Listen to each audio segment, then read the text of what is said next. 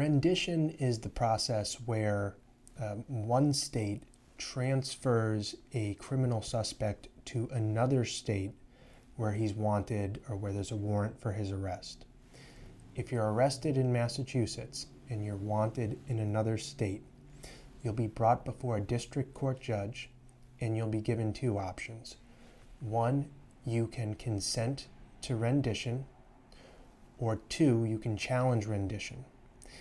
Now, it's very hard to win by challenging rendition because the other state simply needs to show that there's a warrant for your arrest or there's some grounds for them to seek your arrest. They don't have to prove your guilt. Massachusetts is not going to consider your innocence or anything like that. So there's a high likelihood you'll lose. There's also a high likelihood that the judge in Massachusetts will set bail and potentially set a high bail because you're already dodging another court in some other state. And you could be held in jail here in Massachusetts for up to 30 days while you're challenging rendition.